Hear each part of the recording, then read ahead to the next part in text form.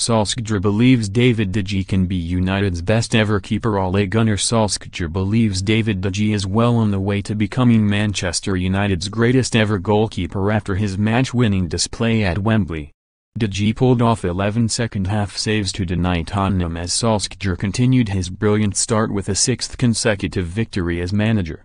The Norwegian claimed De Gea is rivaling Edwin van der Sar and Peter Schmeichel as the club's best. "David was unbelievable," he said. "We've had some great goalkeepers and he's challenging Edwin and Peter for the no-one spot historically. I've played with a few fantastic goalkeepers, we have a tradition of having them and he has grown and grown. David deserves that man of the match."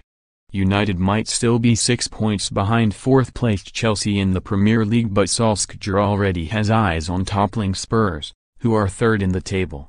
His message after the most impressive win of his short reign was that the gap between his and Mauricio Pochettino's side is by no means insurmountable. "This game was never about me or Mauricio, never," he added.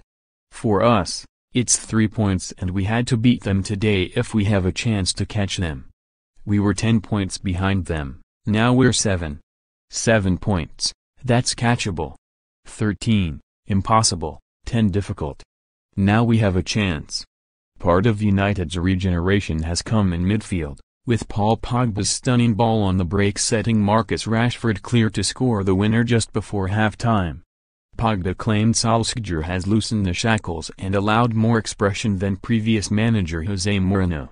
"I am enjoying playing my football now," he said pointedly. "I like to be more attacking, I had to defend too much before and that is not my best attribute. This is my position." Pochettino, meanwhile, suggested Tottenham's second-half display was the best he has witnessed since joining the club in 2014. "I am so pleased and I'm proud," he said. "After 4.5 years, the second half was the best performance I have seen Tottenham play. We created more than enough chances to win the game."